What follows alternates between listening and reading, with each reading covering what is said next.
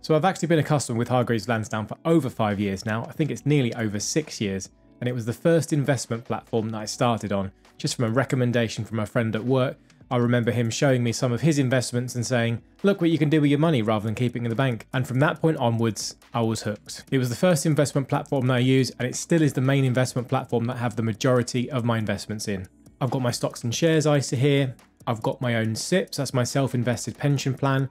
And then I've also got a general investment account too for the rest of my investments. At some point or another in the past, I've owned UK shares, US shares, managed funds, passive funds, you name it. I've earned dividends, I've saved monthly, I've invested lump sums, I've even migrated my pensions over here. So I think I've got quite a lot of experience in terms of how to use the platform, especially if you're just starting out. So in this video, I'm going to take you through the Hargreaves Lansdown platform, explain who they are, etc. Walk you through how you can potentially choose the different investments on the platform, explain all the different kinds of accounts that we've just mentioned here, including your self-invested pension plan, your stocks and shares ISA, and also your general investment account. Really importantly, then I'll discuss fees and how much money you're going to end up paying this platform. And then I'll give you my opinion of who I think this platform could be for. And as a beginner investor, for example, where you might best put your money. Anyway, with that being said, let's get straight into the video. So let's just make sure we know who we're talking about here. So Hargreaves Lansdown are the largest broker in the UK. They claim to be the largest personal investing platform in the UK with over 1 million users currently. They're also a publicly listed company too on the London Stock Exchange. They've got a market cap of around £7 billion and their share price at the moment is around £14.50 or in normal speak, 1,450 pence. As you'd expect with any major platform, they are regulated by the Financial Conduct Authority, and of course all your investments are protected under that Financial Services Compensation Scheme, which does protect your investments up to the value of £85,000. So you've always got that reassurance there that they are a nice, big, trusted household name. You can access Hargreaves Lansdown from both their website at hl.co.uk, but they've also got a mobile app too, which I use on a daily basis. So you've always got that flexibility there, whether you're at home or out and about. I've got to admit that I am one of those people that check my investments multiple times a day, and I've really got into a bad habit of doing it, even over the many years that I've been investing now. It's just one thing I do in the morning now when I pick my phone up and just have a little look. I'm always interested when the UK market's open just to see what's happening. And then later on in the afternoon when the US market's open, just seeing what happens with the markets. I love seeing those blue numbers when things go up, and of course I pretend those red days don't exist. Either way, try and avoid getting into the habit, but I think it's stuck with me now, so regardless, I'm in it for the long run, but I still like looking every day. So this platform offers several different account types, as we mentioned earlier, but of course all of those account types are held in one single overall account. So you will just have one overall account, and then within inside that, of course, you can have your general investment account, you can have your self-invested pension plan, and you can have your stocks and shares ISA.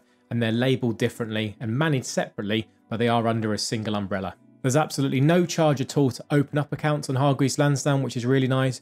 All the fees, which we'll talk about earlier, are really to do with what investments you choose, what you invest in, and how much money you've got on the platform. Remember, as a quick reminder, the stocks and shares ISA is something that's open to every single adult in the UK, and you can invest up to £20,000 per year tax-free. And I'd strongly recommend and say get this as your first kind of port of call.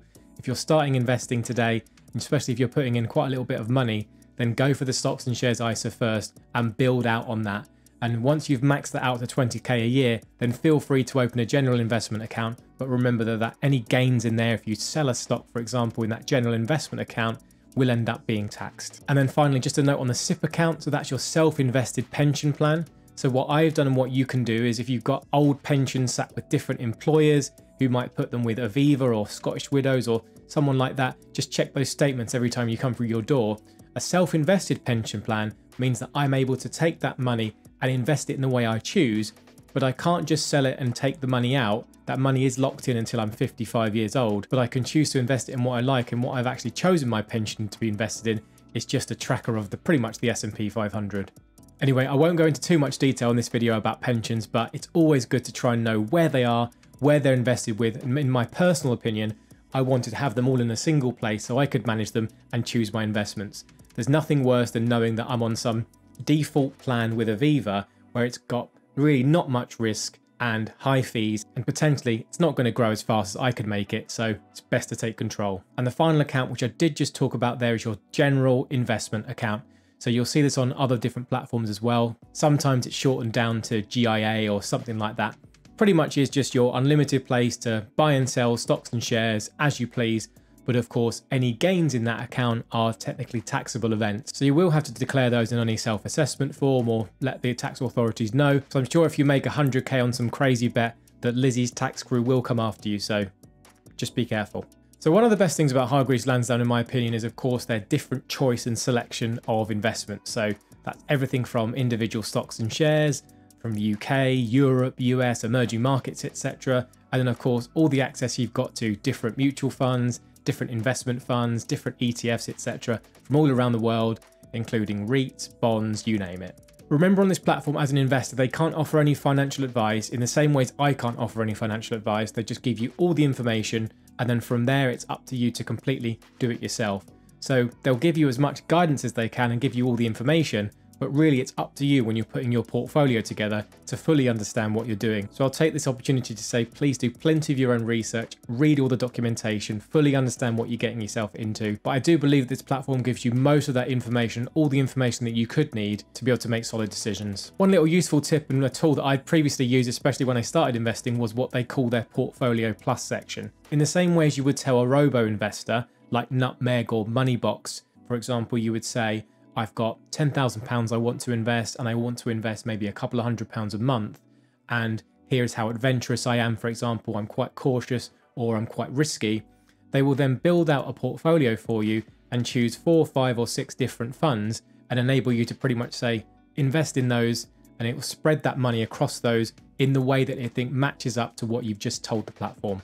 This was actually one of the first things that I did when I started investing, because of course, when you see all these fund names and you see all these funds, you have no idea really what you're doing. But I know I wanted to be invested, so I did actually use this initially. I've since sold out many years ago, but this could be a useful tool for you. Again, please do all your own research on that one. So the big question on your lips right now is, how much does all of this cost? So the key thing is now really is understanding about fees and how much this all costs you, because at the moment you're like a kid in a candy store. You want to get started, you see your favorite stocks, you want to buy them, but you really need to understand how much it's going to cost you ongoing day to day. Remember, with fees in trading, although they sound like very small amounts, typically below 1% and these very small numbers, over years and years and years, if you're a long-term investor like me, fees add up significantly. And if you think about your pension pot, or if you think about large numbers and large amounts of cash, like hundreds of thousands of pounds, then you can really start to impact what you can return in your old age. So Hargreaves Lansdown charge in a couple of different ways, and the main ways they make money are through an account fee, which is based on how much money you've got in the account.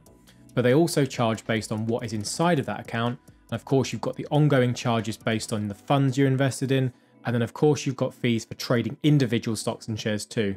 So I'm going to run through these as best as I can now. Do remember, of course, that from the time I record this video, they could change and do whatever they want. So please check their website for the latest information. It is all transparent and up to date on their website. And of course, that will be the best place to go for information. So let's start with the stocks and shares ISA. Now I'll pop all the fees up on screen right now. So as we can see here, if you invest in funds, then you'll be charged a 0.45% fee up to 250,000, and then it's a sliding scale to £2 million plus if you're lucky enough to have that kind of investment level. So it's just like income tax in a way. So you will always pay that 0.45% up to 250k, and of course it's a sliding scale from there. So nice if you've got that kind of money. If you choose to invest in individual stocks, you'll still pay 0.45%, but luckily, as you can see on the screen, it is capped at £45 a year, which is very cheap indeed. But however, that doesn't mean you get away with investing super cheaply. You'd still have to pay to buy those stocks, but I'm going to touch on that a little bit later. There's a really useful example on their website to try and make sense of what I've just said there. I'll put this on screen now and we'll just talk through it. So in this example, we've got a £15,000 investment, and it's split between some funds and shares. And this example gives us a cost of £90 a year in total for our investment management, which is a cost of around £7.50 a month. Yes, potentially there are places to get that cheaper, but it's not too bad in the long scheme of things, but it does reflect how things can add up quite quickly. Times that £90 a year, for example, by 10, 20, 30 years, and those costs start adding up. Remember, fees come out of your account every single month, and it is vitally important to have some cash inside each of the different account types. If you don't have cash on hand, Hargreaves Lansdown will sell your investments. Let me just say this again. If you don't have cash in your account, Hargreaves Lansdown will sell your investments to pay for your account fees. So please make sure you've got some cash on the side to pay for those account fees each month. I'm not yet aware that you can set up a separate direct debit or anything like that to pay for their account fees. So please make sure you do that. Otherwise, it'll just eat into your investments and it'll be rubbish. So SIPP accounts have exactly the same fees as we've just discussed. We don't need to touch on them, but we do need to touch on general investment accounts. So with these, there's actually no fee at all for holding individual shares, but they do charge for holding funds. But as we did just mention, and something I said I would cover, is we do need to talk about what fees are involved when we're actually buying these shares.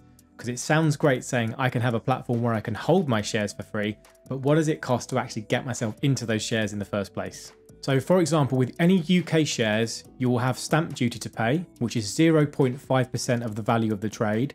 And then you'll also have from Hargreaves Lansdown a trading fee. So for your first set of trades, it will be £11.95 per trade. Of course, that is very, very expensive indeed, especially if you're going to be trading with a smaller amount. So as you can imagine with a fixed amount, you're buying £1 million worth of stock, £11.95 doesn't seem so expensive. But of course, if you're just putting in a £50 or £100 and £11.95 is your trading fee, that's a huge chunk of change there. And of course, you'll have to try and make that up in gains to cover it. So I'll put this on screen now just to show how their sliding scale works. But effectively, you can trade a little bit cheaper on Hargreaves Lansdown if you are a frequent trader. But as long-term investors, we do know the harm in trading a lot and trying to change our positions, and it ends up costing you a lot more in the long run. So quite often history has taught us to stick with our current investments rather than try and chop and change and time the market. Remember that trading fees apply both when buying and selling, unfortunately, so you can't get away. Even when you sell your shares as well, you're going to have to pay that fee too. And then one more fee, and one more complex fee, of course, is the exchange rate too. So if you're a fan like me of those large American stocks, you are going to have to pay an exchange rate fee on top of that trading fee as well. And that's currently charged at 1% above the current exchange rate. That 1% is on the first £5,000 worth of trade. So again, if you're playing with relatively small amounts of money here and trying to buy a US share, it can cost you a lot of money in fees. And again, that's going to take you a long, long time to get those returns to potentially cover that initial cost. So just be aware of that one. So let me just say, if it's not already clear, this platform for very small accounts and very low amounts of money is probably not the most effective. And although it is very, very easy to use and gives you access to a wide range of investments, if you are playing around with maybe a few £100 or maybe just a few £1,000 on the lower end, then potentially it can cost you a lot of money. My personal recommendation, my opinion only, please do all your own research, would be to use maybe one of the newer commission-free platforms, for example, companies like Free Trade, companies maybe like Trading 212, if you can actually open an account yet and trade there commission-free, just to get yourself started to understand how things work. But otherwise, I wouldn't recommend this really to people with relatively small amounts of money, and you really need to be in the kind of tens, potentially working your way up to the six figures to make sure those fees don't impact you too much. So there's some great tools on their website, and one I'll highlight now is one that helps you actually choose investments, specifically around choosing different funds. And of course, funds are a great way and a great investment to get into investing because they're a collection of stocks. So rather than having to buy 100 individual stocks and go through all the charges and the pain of trying to put that together, a fund gives you access to all of those different things in a separate index, a separate section of the market, for example. They're a really, really nice way and really nice way to get into investing. So if you just go into a fund or a stock, for example, and you go to charts of performance, you can add a chart and then go ahead and make a selection. So what's really useful is if you just pick a random fund, for example, on their website, and then you go to the charts of performance section, you can of course see what the performance of the stock has done over the last 5 years, which of course is not necessarily an indication of what's going to happen in the next 5 years, but can give you a good benchmark and give you a good understanding of potential volatility, for example, like that. Now, what you can do, and what's really interesting that I've used previously before, is on that stock chart of your favorite fund, you can compare it to different benchmarks like the S&P 500, for example. So all you'd need to do is go down to the bottom there, choose index, choose the S&P 500, and it will plot on that graph and it will give you a good understanding of potentially what the last returns have been for the last 5 years, to take that into consideration as just one pointer of doing your own research. Most useful too, you can also sort different funds into different categories, because if you go to the fund section and just choose all funds, you're looking at over 3,700 different funds. So I don't know about you, but that's too many funds to choose from. Even if we looked at 10 funds a day, we wouldn't even get through them in a year. So there's a couple of different tools here. Hargreaves Lansdown have their own what they call wealth shortlist, which are ones that they've handpicked out. These can be very popular ones or ones that have grown very well over the last few years. Have a look through these. That whittles your fund selection down to 120. So again, do your own research, but there might be some gems in there which you can have a look at and add to a well-rounded, balanced portfolio. On the complete other end of the scale, if you want the absolute lowest cost passive index funds, which I'm a huge fan of and most people should have as a core part of their investing portfolio, then what I would do is do the following now, and I'll put this on the screen. All you need to do is go to the fund finder. You would choose accumulation and unit type, choose fund type tracker, and then that will give you 111 to choose from. And these are the ones that are going to be passively managed rather than actively managed. And then of course, if you want to whittle that down further, you could potentially choose the 14 results of the wealth shortlist, which you'll see on screen now. And one of my personal favorites on the platform, just for a low cost index tracker of pretty much the S&P 500 and the large cap American market, is the Legal & General US Index Fund. This is one I've got in multiple positions and one my SIPP is completely invested into at the moment. And you can see it's got nice and low fees of 0.06%, and it's quite a low amount of money to actually get yourself into this fund as well. There's no massive minimum payment, for example. Okay, so we've covered a lot in this video, and I'm going to do lots of more videos on Hargreaves Lansdown because I don't think there's a huge amount of content on UK YouTube at the moment. If you agree with that, please do let me know in the comment section below. I'd love to hear your thoughts. If it's the largest personal investment broker in the UK, yet almost no one's really talking about it or going in depth on it, there's got to be something there, right? Anyway, in this section, I'm going to go through some of my pros and cons on the platform, just to give you an understanding and just to give you some of the information you might need to be able to make a positive decision yourself. But let me run through now all of my pros and cons that I've got written down here.